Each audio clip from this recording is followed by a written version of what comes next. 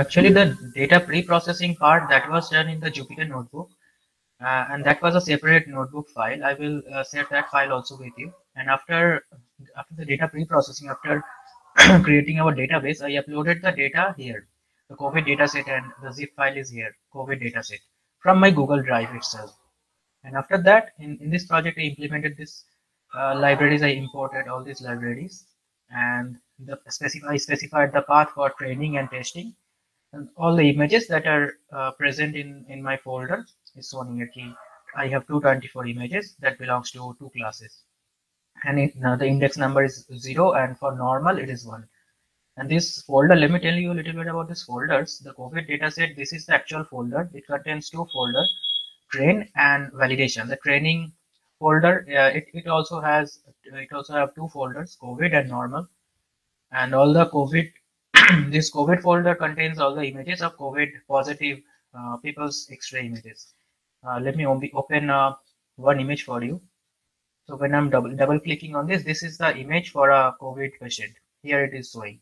Another image also you may see. So this is a zoomed image. If maybe you can see this image, and now similarly there is another folder. This is COVID and this is normal. This normal folder contains all the images of a normal patient's chest X-ray. Also, a validation dataset. This also contains the same. There are also COVID and normal. I will not train this folder. I will just train this folder, and then I will pick a random image from this folder, COVID or normal. This is for our purpose only. I will pick a random image from COVID or from normal, and then I will let the model decide and let the model predict whether this image is of a COVID positive patient or a normal patient, whether the person is having pneumonia symptoms or not. So that's why I have specified the uh, training data path. This is the training data generator function. This is the path of the training folder, the content and COVID dataset that I already discussed. And then this is the test dataset path, the validation dataset path. And then I have trained the model. This is basically the CNN model, and I have used sequential model here. There are con 2D layers. These are all the layers. And I have specified the input step only in the first layer because only in the first layer is necessary. After that, it's not even necessary. And these are all the layers. So let me quickly run this also. This is running properly. Now this is also running properly. I'm again running all the cells, and I'm training the model in this. Also, the runtime is GPU. GPU is used for actually training the images. And after that, this is the model summary. You can see the number of parameters are increasing, and as I am moving ahead in my all the layers, the number of parameters are increased significantly. So the next thing is the model feed generator. This is used for actually the epochs. I have specified that specified 10 epochs, and there will be 8 steps for each epoch. This is the main actual part when I will be training my model, and this may take a little bit time. At that time, I will discuss about all the other. This is actually training right now. So for testing the model, I have specified the path here, and this path is of a random image. I will show you after this is completed. So I will show you. Then I may pick any random image from here, from the validation part, validation folder, which has not been trained. But when I will copy the path and paste it here, this is just like something. There is a button, upload your image here, and when I will upload my image there, this is just a path, and I will upload my image there, and then I will check, I will predict whether this person is having COVID or not. So these are the functions, and here just using the classes predict. This is a special function for sequential model. I have stated this person is COVID positive, and if this image is also of COVID positive, this is, you may see, contain COVID dataset validation and COVID. By simply seeing this, we can predict this person is COVID positive, but the model is also able to decide it. So after this is done, I will show you. Just after this is 8 epochs completed, epoch number 9, and And also the accuracy, you may see the accuracy is increasing. 92% accuracy in this time, 92.97% accuracy, and the validation accuracy is 96.88. This is actually varying from 87% to 95%. This is varying. Sometimes it is showing 87% accuracy. Sometimes the minimum was 87%, but right now the accuracy is 92.97, which is quite good for the initial stage. So now I am picking a random image here from this validation dataset. I am picking an image of a normal person, and any random image. I am copying this path. I'm copying this path and I'm pasting the path here. I just am pasting the path here. Okay, so now I'm running this cell. After that, I'm running this cell. This is just for the data, for rounding the data. And now, when I will run this, so you may see this is a normal image. I specified a normal person's X-ray image I provided. So actually, this is running quite good. And this was the last portion, the testing the model. This portion we added in this last 1.5 months. So Okay, this is it. great. Okay, I'll put my comments later. Another thing, you also make some 2 or 3 PPT slides that whatever you have improved from the last 1 month, whatever you have said, you put it into a slide. Okay, sir. One more slide. That slide maybe tomorrow we'll see. Very good presentation, and I'll come to the other part of it. Let Ritika comment on it. Ritika, then Samudro, then Tushar. Ritika. So, sir, finally, like our deep learning model and everything is completed. Okay. So now the thing is that yesterday only we were planning that we will start with Android. Okay. I and Samudro will try for Android, and Pradipto will handle the web application portion. Okay. So we'll start it. Okay. Samudro. Next week. So I'll come to Ritika. Samudro raised her hand. Samudro, raise your hand. Yes, sir. Actually, I was asking Pradipto if the same model can be implemented using TensorFlow Lite, so it will be easy to implement it on Android. Okay, that is your job. Okay, yeah, let Pradipto. Now, whatever I think, the Pradipto, I agree. Pradipto is great enough. Acknowledge everybody's contribution, but I do not want to disturb Pradipto. Let Pradipto do the single-handedly that job. Pradipto has done a splendid job with support of you. Let Pradipto continue with his own goal, because I am not specified any goal, but Pradipto has done a lot. Okay, so let Pradipto run his or her show. So one thing, Pradipto, I must tell you, you should look around certain research paper. Ritika will and Samudro help you how to make a publish this your result. So there you have to put the result, and not only one neural network platform. You should not waste your code. You should at least 2-3 results from different network, like different deep layer network, and what is the accuracy and all these things are coming. Is a good data set. How many data set is there? 285. I miss. How much? Yes, sir. The total 224 images. Okay, and you see that the same images has been used in other, definitely in some technical research paper. So we download these papers and we try to make a paper out of it. Are you getting my point? Yes, sir. Yes, yeah, you have to say that you have tried this model. There you just I make my video on. So what we supposed to do right now, you download with the same data or similar area. What are the papers available at Google Scholar, and try to make a comparative 2-3 pages paper. In paper, we cannot give the we cannot give the source code. We have to see that we have used deep layer, this model, this layer, this model, and there we can try. Samudro will try with another model. First of all, we have to establish our work on it. In fact, I'll tell Ritika and Samudro and Tushar also.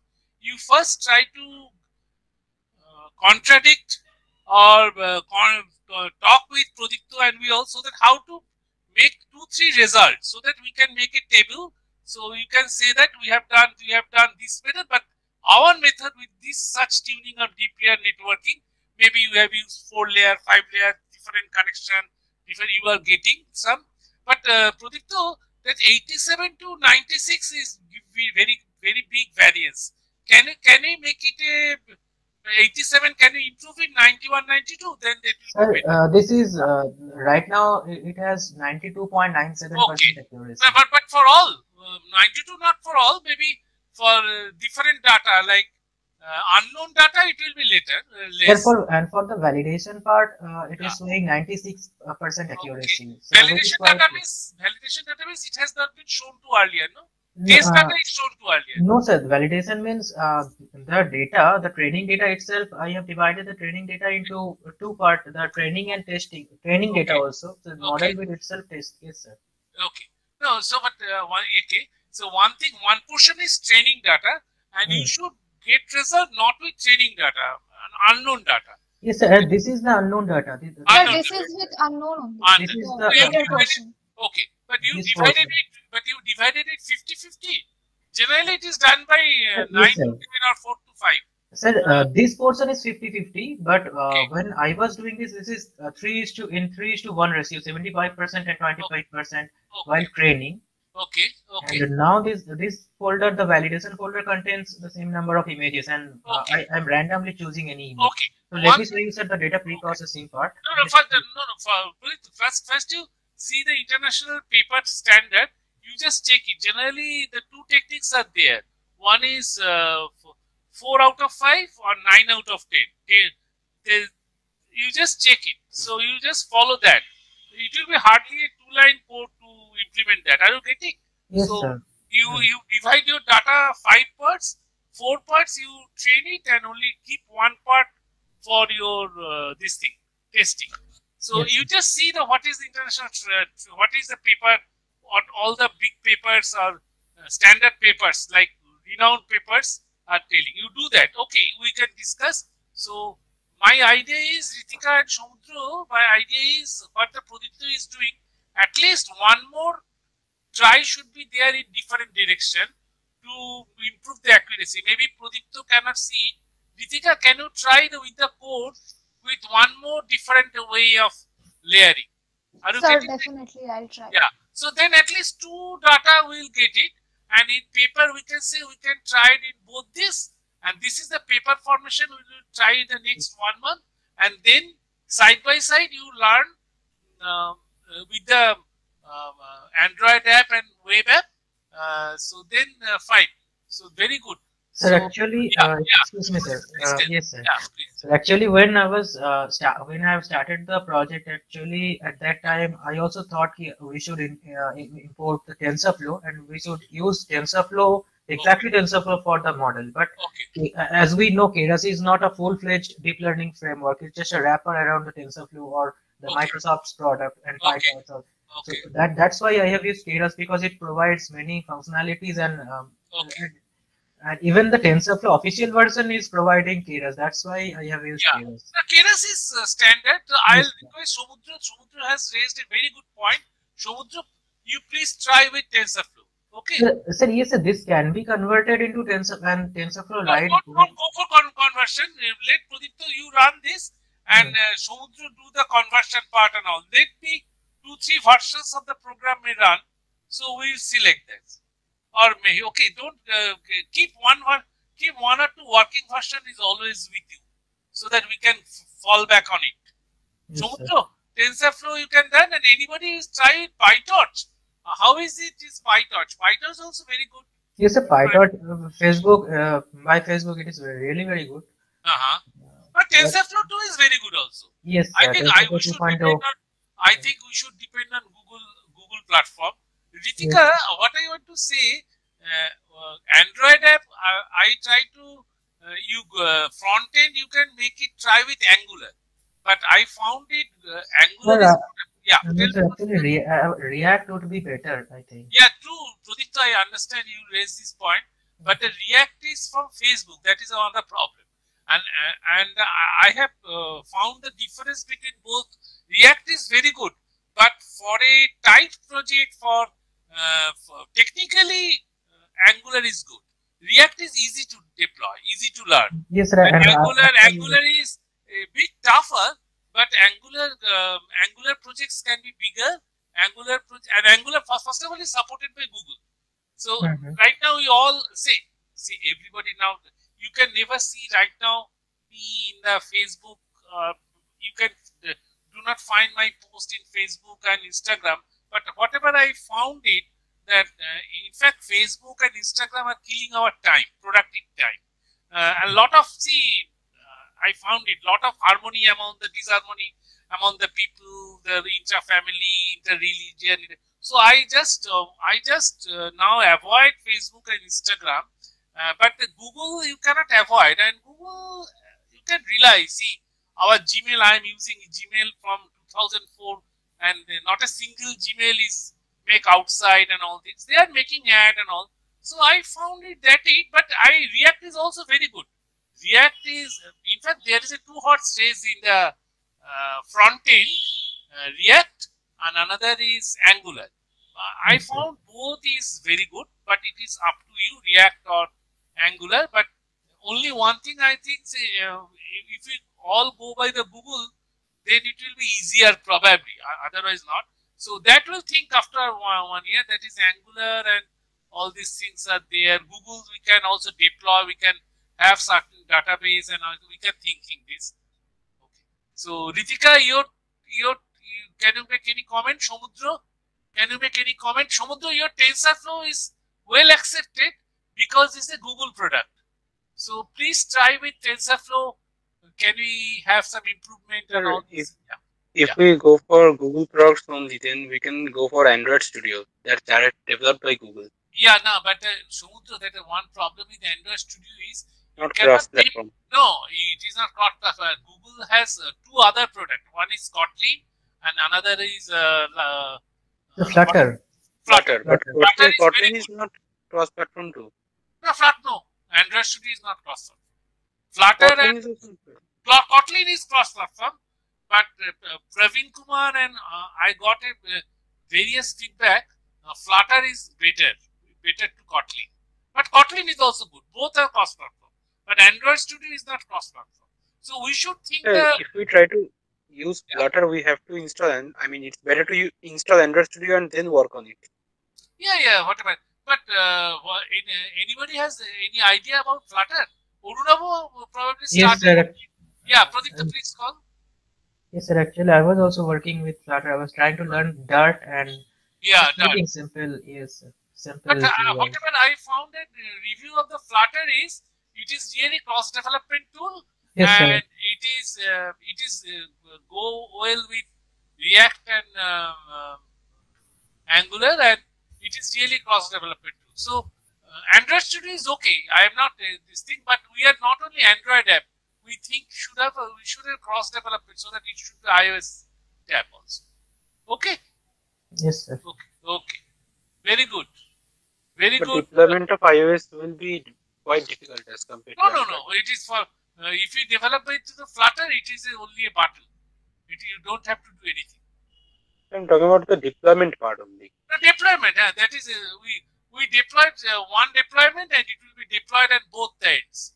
As far as from the literature, you don't have to think of iOS part. If you develop through Flutter, it will be a simultaneous development.